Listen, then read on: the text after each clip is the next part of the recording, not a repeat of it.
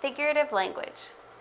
Figurative language is language that goes beyond the literal meaning of a word, and authors will use figurative language to enhance their writing. Some common examples of figurative language are hyperbole, simile, metaphor, and personification. So we'll discuss each of those and I'll give you some examples for each. Hyperbole is exaggeration. People will say something and you aren't meant to take it literally. You're meant to know it's an exaggeration, but it's there just to emphasize how strongly the author is trying to convey something.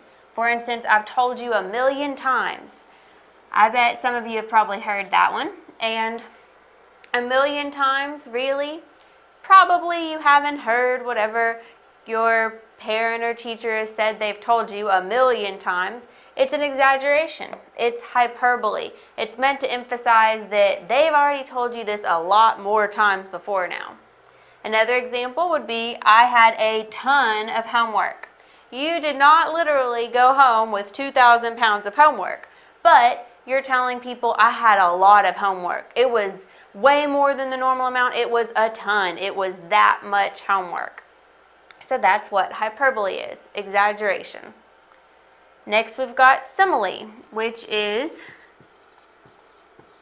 comparing two things using like or as. And this is very important. You have to use those words like or as, or it's not going to be a simile anymore. So, the child howled like a coyote. We see our word like. You're comparing two things in this sentence. The child howled like a coyote compares the child to a coyote using the word like. This example is letting you know that the child is loud. Its crying sounds like a howl, much like a coyote. So this figurative language is used to bring a coyote to mind to help you picture and hear in your mind how this child is screaming or crying. Next, let's look at this example. She ran as fast as lightning.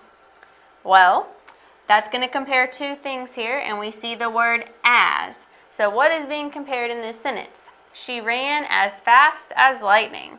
And usually when you have one as, you've got two. So it's comparing she, or a girl, to lightning. And that is being done by using the word as. So when you're comparing a girl to lightning, you're saying she's that fast. It went so fast you barely got to see her before she got past you or got to the finish line. So it's just letting you know she's really, really fast. So that's what simile is, comparing two things using like or as. And again, these are the important words to look for to make it actually be a simile. It could be a metaphor, which compares two things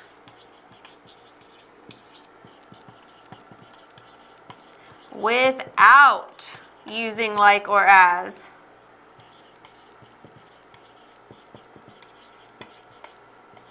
And that is really the big difference between a simile and a metaphor. A simile uses like or as. A metaphor does not use like or as. So let's look at some metaphor examples. She was lightning running down the track. So this sentence is very similar to this one. They're both comparing she, or a girl, to lightning. They're both saying this girl is really fast, but this one just says she was lightning. She was lightning running down the track. It doesn't say she ran as fast as lightning. It doesn't use like or as, it just says she was lightning. So it's a different way to use the same kind of figurative language. So that's one example of a metaphor. Let's look at this. And this is an excerpt from Edgar Allan Poe's poem, The Raven. And his eyes have all the seeming of a demon's that is dreaming. Now this one's a little trickier because it doesn't just come out and say this was this or this is this. Like here it said she was lightning. But it says that his eyes have all the seeming of a demon's that is dreaming. So we're comparing his eyes to a demon's eyes, which is basically comparing him, or a man, to a demon.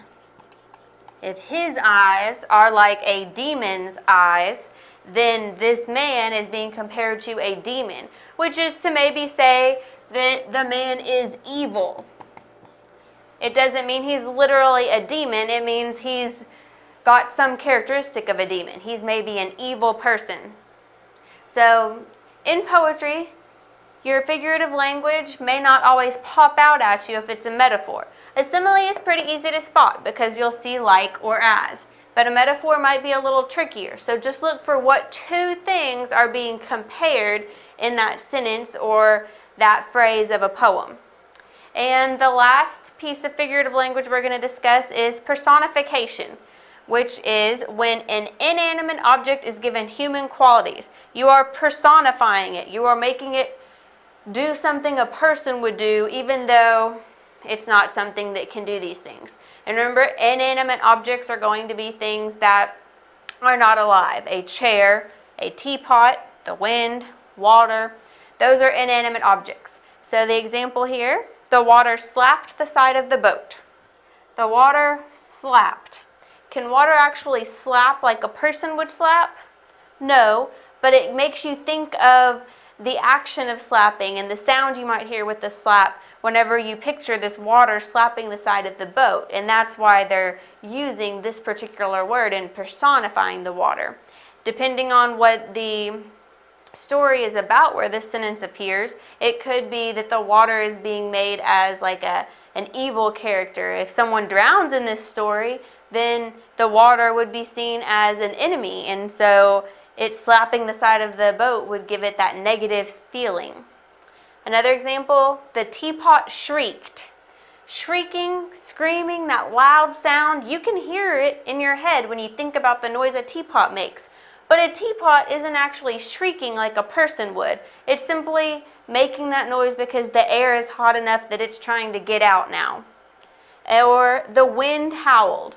Wind can't howl like a wolf would howl, but wind makes that same kind of sound sometimes, and so the author is trying to put that sound of howling in your mind when they're describing the wind.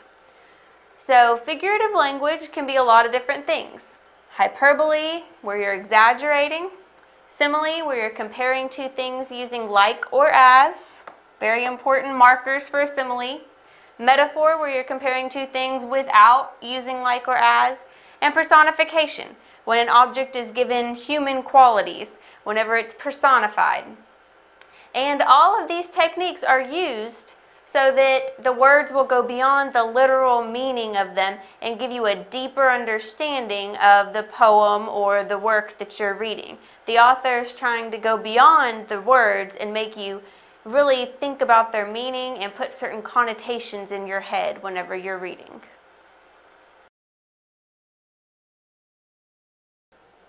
Context.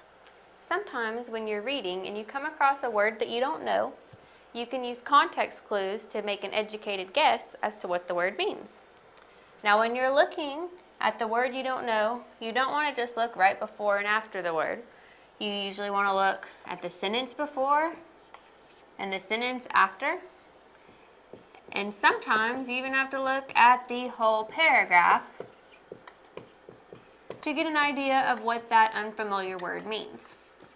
Now, there are some clues that we can look at to help determine what the word means. One thing you can look at is a description. Sometimes a sentence or a sentence following or before the unfamiliar word will give you a description. For instance, the green-feathered macaw. Well, you may not know the word macaw, but by seeing green-feathered, you can infer that it is some kind of a bird with green feathers. Another clue you could look at are synonyms. If you hear the soft and supple leather, well, since you have soft here and then supple, both describing leather, you can figure out that supple probably has something to do with being soft. And in reality, it means moldable. It's easily moldable, and it is somewhat soft to be able to do that. We'll go ahead and note that this one was our bird. Now another clue you can look for are antonyms. Angie is sweet. She doesn't have a malevolent bone in her body. Well, you may not know what malevolent means, but you probably know what sweet means. And if she isn't malevolent and she is sweet, then you can figure out malevolent is something bad, something negative, the opposite of sweet. And in reality, malevolent means evil. Another clue you can look for are definitions. Sometimes the sentence before, after, or part of the same sentence your word is in will just give you the definition of the word. For instance, the echidna, an egg-laying mammal native to Australia, and then they might tell you some interesting fact about the echidna. Well, in commas, right after echidna is the definition of an echidna, an egg-laying mammal native to Australia. So you know what it is right there. The last clue you can look for is tone. Is the rest of this paragraph positive, negative, happy, scared? If you have a paragraph that's all one tone, then the word probably has something to do with that. If it's a scary tone, then this may be a word that it has to do with something scary. If it's positive, it may be a happy kind of word. So you can always take that into consideration whenever you are taking your educated guess. So once you've looked at clues and you've tried to figure out, looking before and after the sentence your word is in, looking at the whole paragraph, seeing if you can find a description, a synonym, an antonym, a definition, or figure out the tone surrounding that unfamiliar word, you want to take a guess as to what the word means. And then you want to reread the sentence to see if it makes sense to you and ask yourself, does it make sense? So if we were to insert bird here, the green feathered bird, well, if it's something that has feathers and we have bird after it, that makes sense, so that one would work. The soft and supple leather. So if we know it means something else soft, maybe moldable, we could say the soft and moldable leather, the soft and flexible leather. Any kind of word like that that you put in that was similar to soft would work. It would make sense in your sentence. Okay, we were thinking evil here, something the opposite of sweet. Angie is sweet. She doesn't have an evil bone in her body. That makes sense. She is sweet. She doesn't have an evil bone.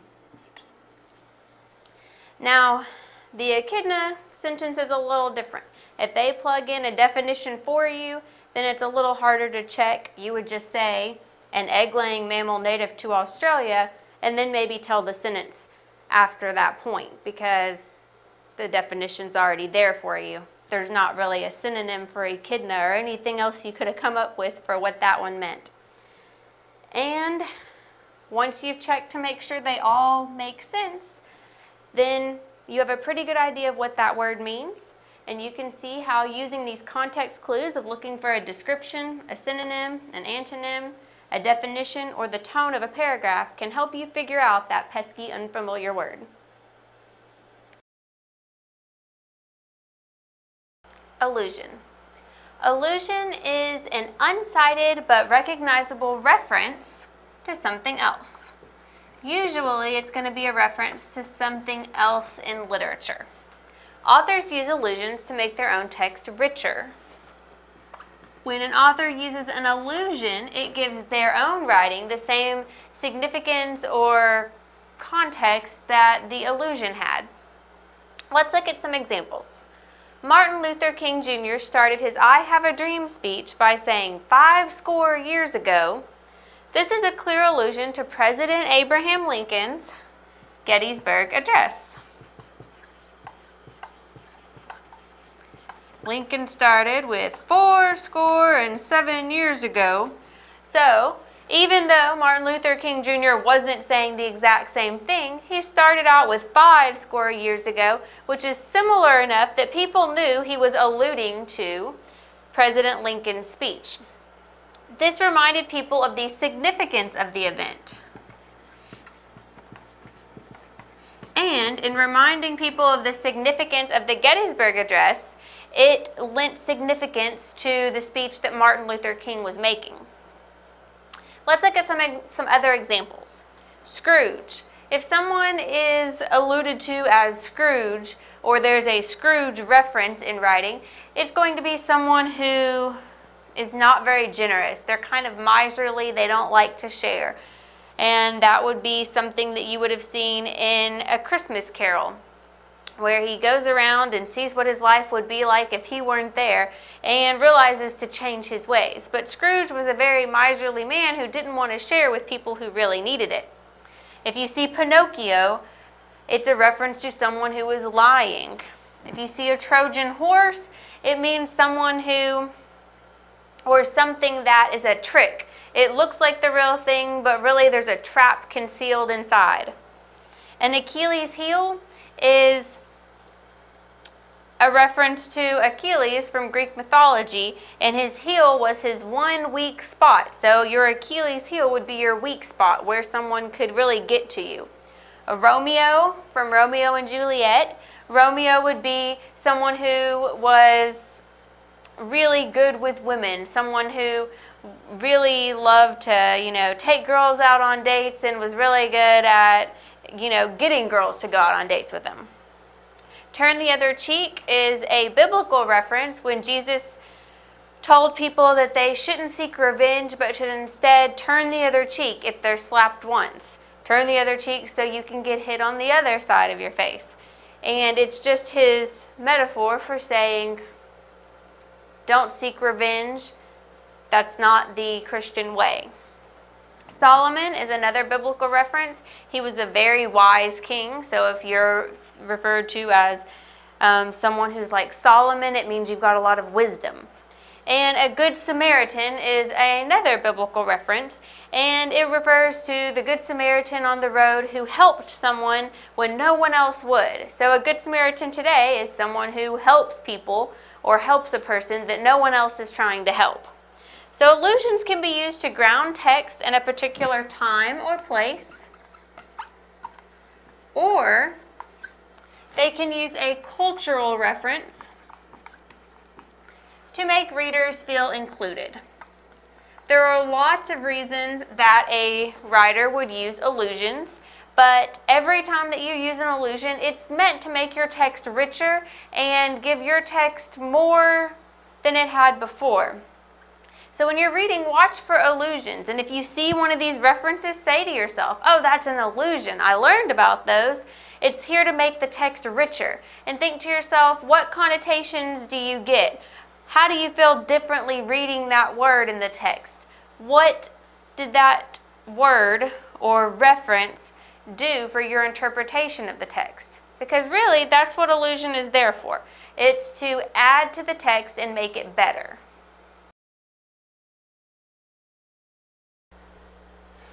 In this video, we want to go over prefixes.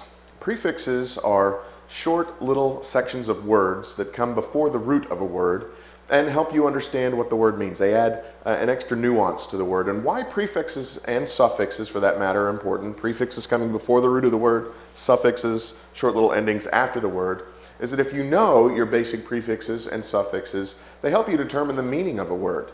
And they're important clues, especially if you're taking a standardized test where they say we want you to find the word with the opposite meaning.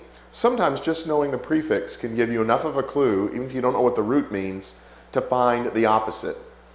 We've got a few examples on the board and we want to go through those briefly just to show you the importance of prefixes, how they can help you in your test-taking strategies, and how they can help you understand the meanings of words. So prefixes give clues as to a word's meaning. Knowing them can help you find the word with the opposite meaning on a test. So words like prefixes like pre. Here we think pre-operative, pre-op. That means before the operation. Or prescient. Pre meaning before, and scient from the word science, which means knowledge. So to know ahead of time. So prescient is to know ahead of time. Pre-game show, the part that comes before the game. So pre means before. The opposite of pre is post. Post-operative care, the care that happens after the operation. Post-game show, the show that happens after the game. So pre is before, post is after. If you realize this opposites, then if you see a word that's got a prefix on it, then you look for a word with a post prefix on it if the test is asking you to find the opposite. Another thing would be pro and de. So pro means for, as in pro-life. Someone who is pro-life is for life. De is the negation, so deconstruction. To deconstruct is the opposite of, or the negation of construction. Construction to build up, deconstruct to destroy. So pro meaning for, de is usually a negation, pre before, post after. Knowing your prefixes can be critical, especially if you're not sure of the whole word. You can say, well, let me break this word up into its prefix, its root, and its suffix, and see if I can't decode just from that minimal information the proper answer on the other side. Now, obviously, when you're taking a test, if you know the right answer, you always go with the right answer. But if you're struggling, if you're not sure, this is a strategy you can use. You can look at the word, break it down, and say, here's the prefix, and I know it means this, and I'm being asked to find the opposite. What's the opposite of this prefix? Then I've got my answer more than likely. Caution though, caution. Con and pro are opposites, but congress is not the opposite of progress, although some people might disagree. That's more of a joke in terms of Congress being the opposite of progress, but con and pro are opposites, but you have to know and be careful sometimes. Anyway, that's been just a basic introduction and overview of the importance of prefixes as a test-taking strategy of knowing what they mean to help you determine the meaning of a word, and also to assist you if you're being asked to look for the opposite. If you know what the prefix means and you know what the opposite of that prefix is, it makes it a snap to find the right answer. If you'd like to learn more about this or related matters, underneath this video you'll see a link. If you'll click on that link, it'll take you to the website that has that information. While you're on that website, you'll also find a link to an ebook that's ready for immediate download. It is important to use different types of sentences. Using different types of sentences adds variety to your writing. So by using different types of sentences, you make your writing more interesting. It's more appealing to the reader. So there's three types of sentences. There's the simple sentence, complex sentence, and the compound sentence. So you want to try to use all types of sentences in your writing. So a simple sentence is just a subject and a verb. This is what we'd call one independent clause. Hannah ran through the meadow. So we have the subject here, and we have the verb ran. And so that's all that's here. It's just a complete thought. It's enough to be a sentence, but it's not anything more. Then we have a complex sentence, which is an independent and a dependent clause. So I call this an independent clause because it can stand alone. It has a subject and a verb, so it's a sentence. It doesn't need anything else to make it more of a sentence. And so this says, instead of watching a movie, he read a book. So here we have a subject, he, and a verb, read. Now, he read a book could be a sentence alone. So that's the independent clause. The dependent clause is instead of watching a movie. Because instead of watching a movie isn't a sentence. I couldn't just come up to you and say, instead of watching a movie, you'd be thinking, okay, instead of watching a movie, what are you going to do? So this is the dependent clause. So together, the independent clause and the dependent clause form a complex sentence. And then we have a compound sentence, which is two independent clauses. So here we have the sentence, we ate burgers. So we have the subject we and the verb ate. And then we ate burgers, or then we ate dessert. So we have we as the subject and ate as the verb again. But these are two sentences. These are two independent clauses, because both of these clauses could be sentences by themselves. I could come up to you and say, we ate burgers, and that would be a complete thought. Or I could say, then we ate dessert. That would be a complete thought. So by joining these two together, we're forming one sentence, but we're forming one sentence out of what could be two sentences. So that's two independent clauses, which makes a compound sentence. So when you use all of these, it gives your writing variety. It makes your writing more interesting. And also, by using different types of sentences, it makes your sentence length differ as well. So generally, your simple sentences are going to be kind of short, and sometimes your complex or compound sentences will be pretty long. And so by having different lengths to your sentences, it makes your writing more interesting.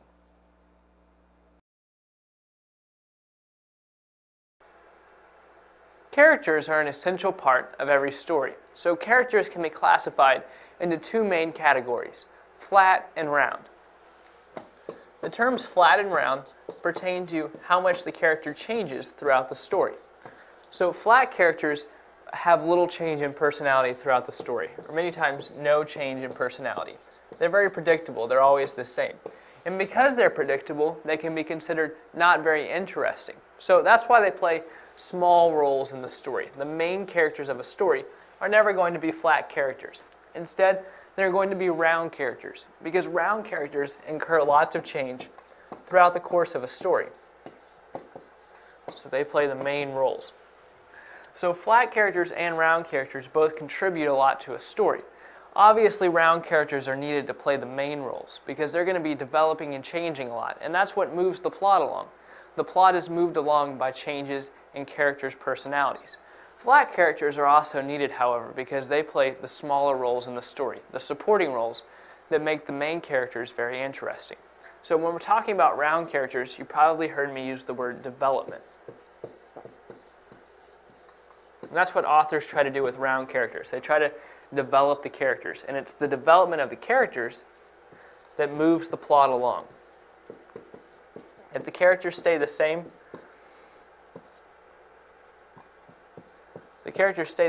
throughout the entire story, then the plot's not very interesting because the plot's not going to progress very much. So round characters are essential to moving the plot along. But the important thing to take away from this, if you remember one thing, is that characters can be split up into flat characters and round characters. Flat characters having the same personality and round characters changing in personality throughout the story. Theme. Theme is the overall idea of a piece of literature. So think about the lesson or moral of the story that the author is trying to get across to you. One thing to remember is do not confuse theme with plot. Plot is what the characters do. It's the action of the story. It does not have to do with the overall lesson or message that the author is getting across. Now, obviously, what the characters do is going to help you understand the theme, but plot and theme are not the same thing. Plot is going to be more about human nature, society, and life in general. There can also be more than one theme. The author may have one overall message, but there may be a few messages in there, or you may be able to find more than one theme besides the main controlling theme of the story. Some questions to ask yourself are, what is the lesson or message? And some common themes are, man struggles against society, man struggles against nature, overcoming adversity, the importance of family and friendship, man struggles with faith, sacrifices bring rewards, and honesty is the best policy. So for all of these, I want us to look at the story of the tortoise and the hare from Aesop's Fables. And this shows you that there can definitely be more than one theme for one story. Now, all of these may not be what Aesop had in mind when he was coming up with this fable, but I was able to see all of these themes in the story. The last one, I couldn't come up with something for, but I've got a good one for that as well. So, man struggles against society. You've got this tortoise who feels like he's going to keep going and he's going to try to win the race, but all of society is against him and saying, oh, that hare has got you beat. He's way faster than you. I don't know why you think you're fast enough to beat him. So I'm sure that tortoise was struggling against society's views of him. Another one would be man struggle against nature. The tortoise is struggling against the nature of his self, how he's made. He's obviously not going to be as fast as the hare. He's going to have to go up hills. He's going to be fighting against the very nature of his self, where the hare is made to go much faster. Overcoming adversity. Just simply winning the race, the tortoise ended up winning even though no one expected him to do it, even though people were probably telling him, oh, you can't do that, the hare's always going to beat you. The importance of family and friendship. Now, I've talked a lot about society, telling the tortoise he couldn't do this, but I'd like to think that the tortoise had some family and friends on his side that were urging him on, that helped him feel like he could actually go through and win this race. Man struggles with faith. The tortoise had to have faith in himself. The hare was very, very cocky. He felt like he had this race won, so much so that he went and took a nap, where the tortoise didn't do that. He had faith in himself and knew that he could do this if he just kept going, if he gave it his all. And then sacrifices bring rewards. The tortoise sacrificed that nap that the hare took, and in the end he won the race because he just kept going. Now, the moral of the story they give you is slow and steady wins the race, but I can see all of these themes in that story. Now, honesty is the best policy. I couldn't really come up with one for, but you can always look at Pinocchio. Pinocchio, every time he told a lie, his nose grew. It was not a good thing. Every time he lied, something bad happened to him. I won't ruin the whole story for you, but everyone knows about the growing nose, which is a sad punishment for someone who is not using honesty. So it's showing you honesty is the best policy. So whenever you're reading a story, you can look at what the characters are doing to figure out what the plot is, but remember the theme is different. The theme is going to be the controlling idea in that piece of literature. And you want to ask yourself, what is the lesson or moral the author is trying to get across to me?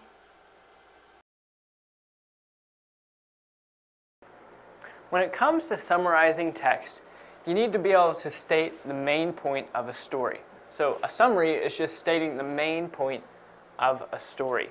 So you're reading an entire story, and then you're just taking the important things and writing about that.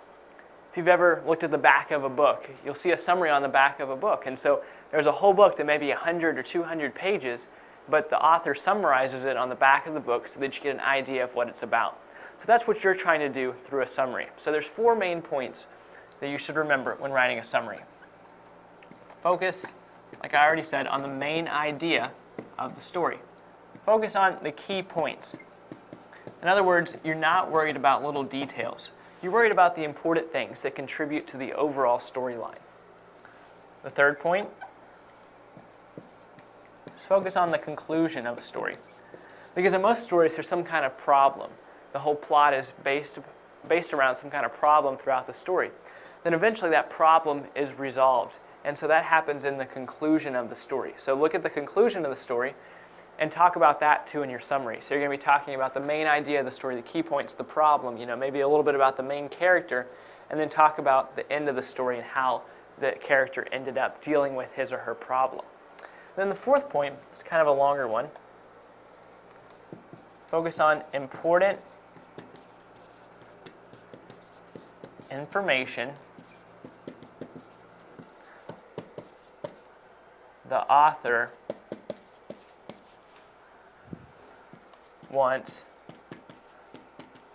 the reader to know.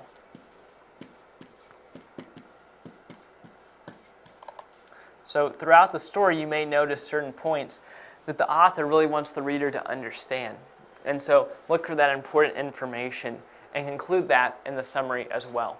And so a summary is typically 1 paragraph in length. So it's not very long because it does not need to be long because you're not focusing on details, you're just focusing on the overall story. And so remember, again, you're looking for important information. And so we're not interested in details. Try not to even think about the details, just look for the main idea of the story. Now, in some cases, you might be writing a summary for a long story with multiple settings and scenes. And so a summary may be a few paragraphs in length, and these paragraphs give the main points of each major part of the story. And so the summary of a long story always includes a conclusion to wrap up the story as an entirety. So like I said, the summary is usually going to be 1 paragraph, but if it's a really long story that has lots of different settings, lots of different scenes, lots of different problems throughout the plot, you may need to write a paragraph for each main point or major part of the story. And then for that summary, you're going to write a few paragraphs, and then you're going to write a conclusion that's going to kind of summarize that whole story. And so only make a summary longer than one paragraph if you feel like you cannot include all the important information in one paragraph. So again, a summary states the main point of a story. Inference. Inferences are conclusions that a reader makes using clues in the text. So an author may not explicitly say something, but they leave little hints behind, and you have to connect the dots to form a conclusion. And inference is different than making a guess because it is based on evidence. So you read, you pick up on those clues or hints that the author leaves behind, and you put them all together to form your inference. So let's look at a couple of examples. Charlotte's toddler is in bed asleep upstairs. She hears a loud thump and then loud crying. So, knowing that the toddler is in bed asleep and then hearing a thump and crying, you can infer, or Charlotte can infer when she's at home,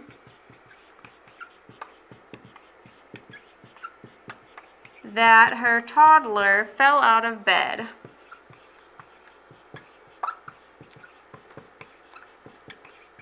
Now, our example doesn't say the toddler fell out of bed, and it doesn't say Charlotte ran upstairs and found her child on the floor, but because you know the kid was in a bed sleeping, and then you hear a thump, probably against the floor, and then crying because the kid is hurt or scared from waking up in the middle of the night on the floor unexpectedly, Charlotte can infer that her toddler fell out of bed, or the reader can infer that that's what happened whenever they're trying to process the story and figure out what the author was trying to tell them with these clues. So let's look at another example. Nolan sees cookie crumbs on the floor and chocolate around his son's mouth. So cookie crumbs on the floor, chocolate around his mouth is going to tell you that Nolan's son got into the cookie jar. And it may not be the cookie jar, it may be that he got into a pack of cookies, but you don't really know the rest of that. You just know that if there are cookie crumbs on the floor and chocolate around his son's mouth, that the kid got into cookies somehow. So you can infer he got into a cookie jar or a pack of cookies without the author explicitly saying that to you. And that's all it is. That's all inference is. Reading something and coming to a conclusion. A lot of the times it's really obvious things. If you see a lady come into a store and she's dripping wet and it's raining outside, you can infer that she doesn't have an umbrella. So some things are just common sense. They come to you. You don't even realize you're making an inference. But in the end, an inference is just a conclusion that a reader makes based on evidence. A comma is there for the purpose of breaking the flow of text. So basically we could define the job of commas as to break the flow of text. So commas should come in places in sentences where we would naturally pause if we were speaking that sentence. And so one way to test whether or not a comma is necessary is to pause very deliberately at each comma when reading. Because it's important not to overuse commas because they lose their effect if they're used in places that they should not be. So it's important to know when commas are needed and when they're not needed, both for your own writing and maybe if you're revising someone else's work. So let's practice. Right here we have a sentence that says, as you can see, the car is very old. But we have a comma right here. So if you're just reading this to yourself inside your head, you may have trouble determining whether or not the comma is needed. So try reading it out loud and deliberately stopping at the comma. As you can see, the car is very old. Well, that makes sense because if you were speaking this, you would be explaining to someone and you would say, as you can see, the car is very old. So the comma there is needed. Another example is this sentence right here. Natural disasters, such as tornadoes, hurricanes, and earthquakes, are not very common here. So here we have 3 commas. Excuse me, we actually have 4 commas. And so 2 of these commas are there for the purpose of setting off this phrase, and the other 2 commas are there because we're making a list. So first, let's take a look at the phrase. Natural disasters such as tornadoes, hurricanes, and earthquakes are not very common here. So really, we could omit everything in between these 2 commas and just say natural disasters are not very common here. So that's why we're using commas here, because we could set this off. But if you were speaking this, you would say natural disasters, such as tornadoes, hurricanes, and earthquakes, are not very common here. So both of those commas are needed. Now, when you're reading the list, such as tornadoes, hurricanes, and earthquakes, you don't really need to pause in between each item in the list. But here, the commas aren't here as much to break the flow of text. In this case, they're just distinguishing between the different items in the list. So this is kind of an exception of when you wouldn't follow the rules of commas are only there to break the flow of text. But in general, hopefully you can see kind of a better idea of when to use commas. So where the check marks are, those were all the correct places to use commas, and then right there and right there as well. You just want to make sure that you use commas when you need them, and if in doubt, then generally leave the comma. But many times you want to leave out commas when you can, because they slow down your writing, because someone feels like they need to mentally pause. If they're speaking, they need to actually pause when reading that comma. And so make sure your comma usage is appropriate. Fractions. A fraction is a number that is expressed as one integer written above another integer with a dividing line between them, like x divided by y. So for example, 3/4. In this fraction, 3/4, the top number is called the numerator, and the bottom number is called the denominator.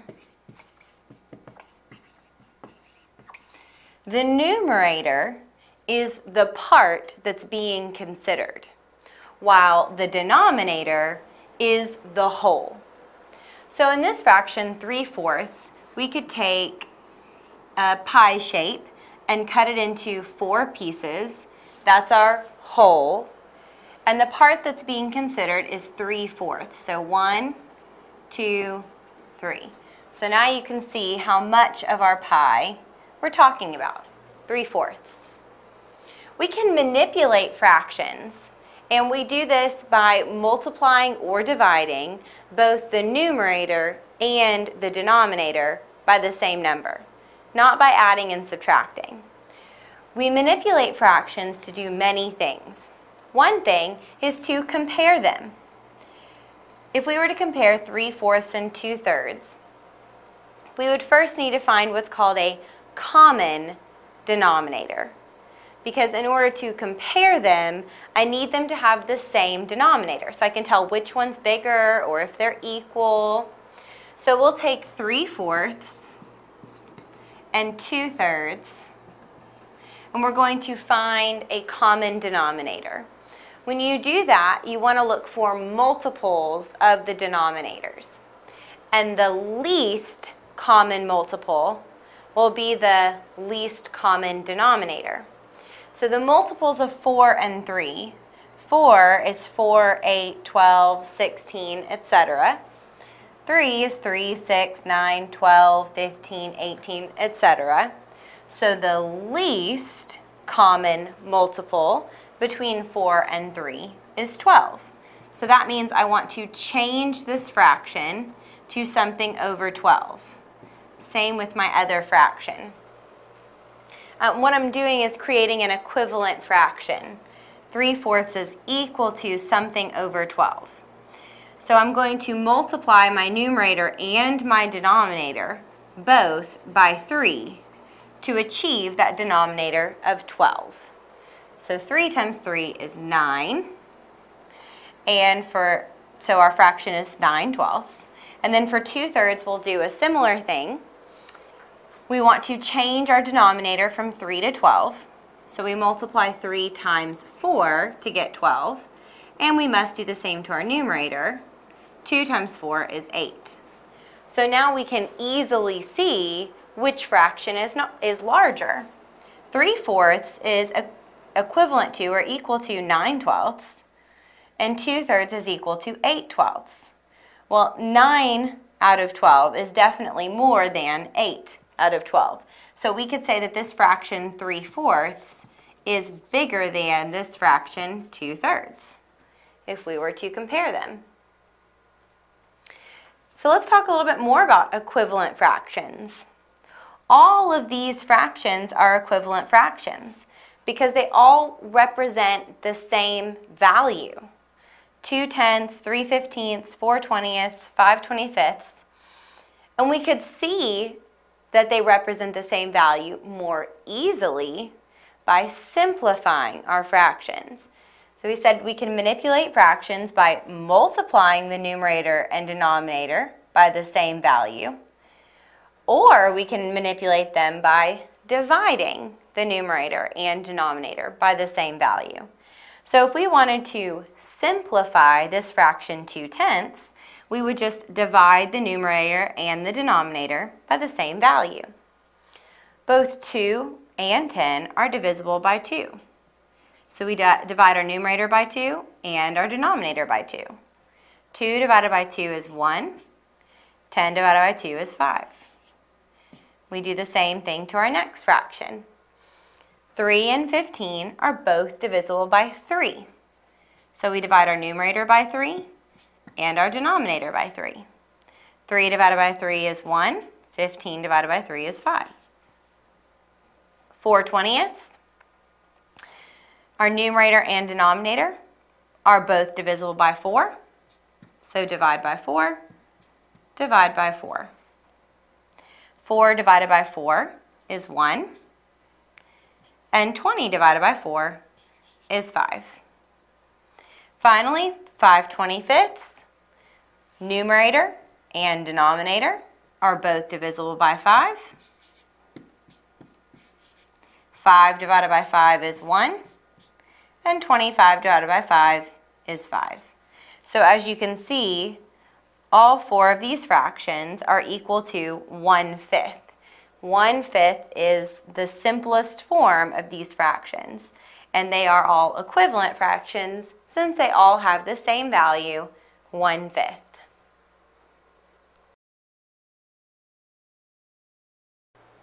Decimals. Decimals use place value to represent an amount.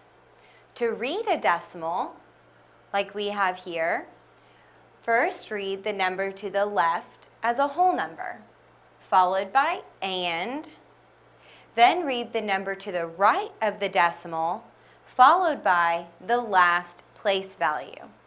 So this number would be read as 641 and 5,129 10,000ths. This number could also be represented as a mixed number. 641 and 5,129 10,000ths.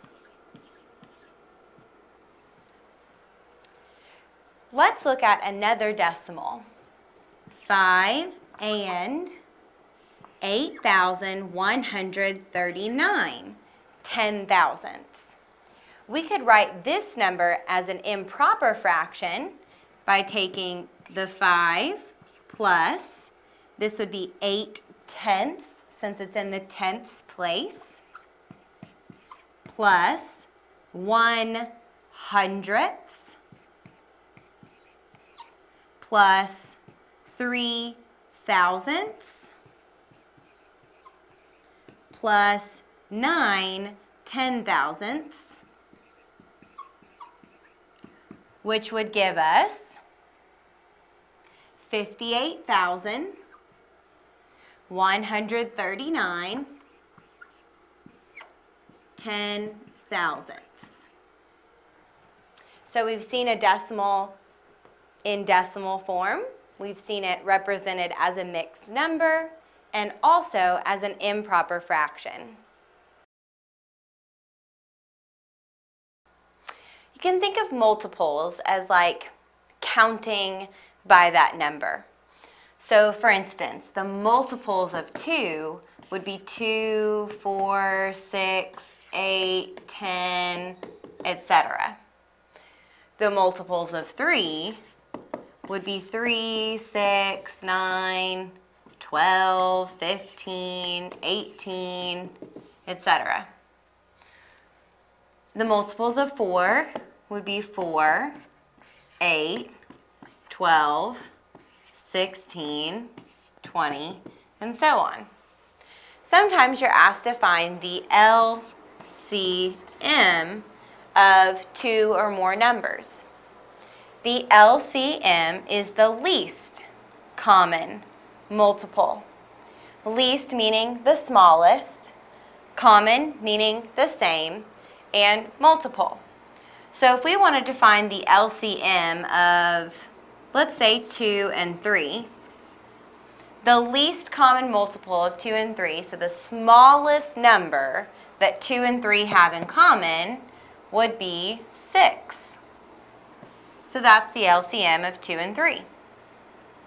The LCM of, say, 3 and 4, the very smallest number that they have in common would be 12. And you can find the least common multiple of bigger numbers, like, say, the least common multiple of 12 and 15. So 12 would be 12, 24, 36, 48, 60, 72, etc. While 15 would be 15, 30, 45, 60, So if we were finding the LCM of 12 and 15, the smallest number they have in common is 60. So the least common multiple is 60.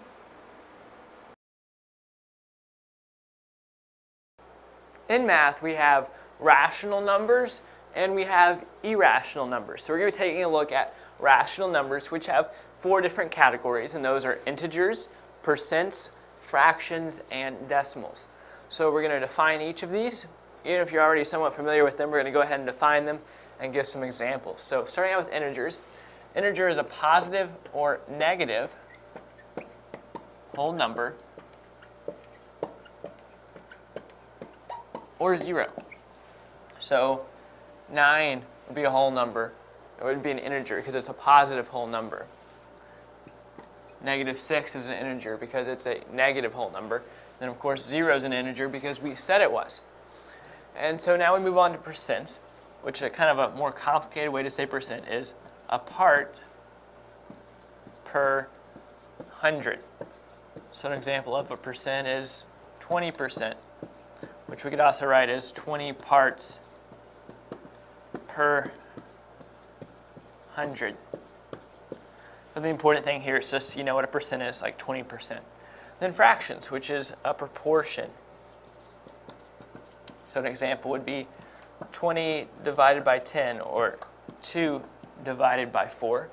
And of course we have decimals, so this is where we have an integer, maybe 1, maybe 89, maybe 0. And then we have a decimal place, and then we have numbers after the decimal, like 20.53.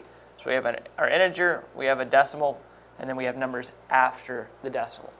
So integers, percents, fractions, and decimals are all rational numbers, usually. There are some rules. So in order to be a rational number, to summarize, it either has to be an integer, like we talked about. If it's a number like 9, negative 6, 0, it's always going to be a rational number. It gets more complicated when we come to fractions and decimals. If it's a fraction, it has to be an integer divided by an integer. And this integer cannot equal 0. So it's an integer divided by an integer. So 7 divided by 4 cuts it. That works. Now, decimals are a little bit more complicated because it either has to be a terminating decimal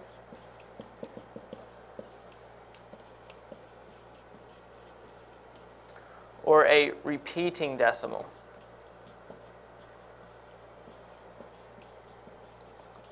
So an example of a terminating decimal would be something like 2 divided by 4. From that you get 0.5. It ends right there at the 5. For a repeating decimal, you do 1 divided by 3 and you get 0.3333. It goes on forever. But notice we're getting the same number every time. So really you could erase all of these 3's and just put a line over the 3 showing it's a repeating decimal.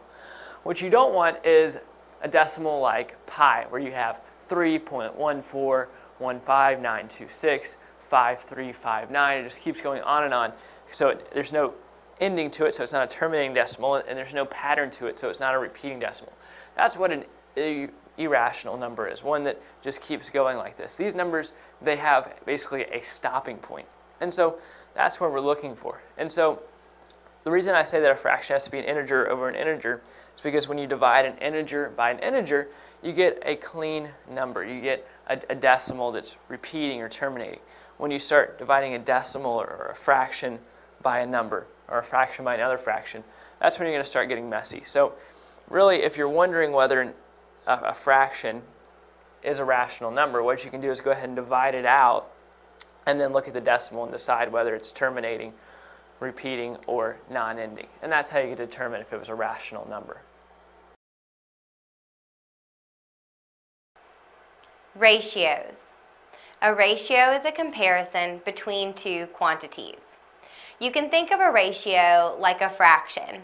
And since it's just like a fraction, a comparison of two numbers, it is treated a lot like a fraction, meaning you're going to simplify it anytime you can. Let's look at this problem. Suppose a sampling of fish from a local pond contains 12 bass, 8 catfish, 38 minnows, and 4 trout. What is the ratio, so the comparison of two numbers, of bass to minnows? Now, when they ask you this question, they're telling you exactly how to set your ratio up. Since it says bass to minnows, we read left to right. We also read from top to bottom. Since a ratio is a fraction, then they're telling you what your numerator should be and what your denominator should be. So our ratio is going to be bass to minnows. And now we can substitute how many bass and minnows we have.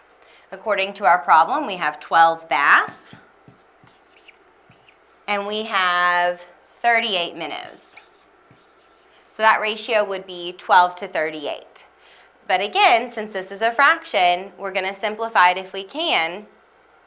And 12 and 38 do have a GCF of 2, so we're going to divide 12 by 2 to get 6, and we'll divide 38 by 2 to get 19. Therefore, our ratio of bass to minnows is 6 to 19. But that's not the only way we can write a ratio. We could also write it as 6 to 19, or as 6 to 19. And these all mean the same thing, and they all give you the same information, that for every 6 bass in the pond, there are 19 minnows in your pond. It is important, though, the order of your numbers. Since the ratio they were asking for was bass to minnows, your bass number should be first, and then your minnows number. So make sure you put it in the right order. That is very important.